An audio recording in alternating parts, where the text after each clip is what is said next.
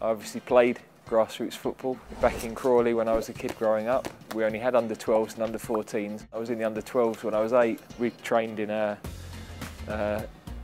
underground car park actually, because in the winter there was lighting in there, so we used to kick about on there during midweek for our training sessions. You know, you want to play for England and you think at 8 that's going to be it's just a series of steps that you have to take. When I think back, we were playing on sometimes school pitches that we borrowed, sometimes on local park pitches. If you were really lucky, you played a final at a local county FA or a local business who had a sports club when it was, you know, really posh set up. Helping to coach my son's team, there was a spell when I'd left Middlesbrough, which meant I got a good insight from the guy that ran the team into how complicated that is, all the logistics of getting referees and checking whether everybody's available for a match day, collecting the subs. A really good experience to have an understanding of what it entails for people that run clubs.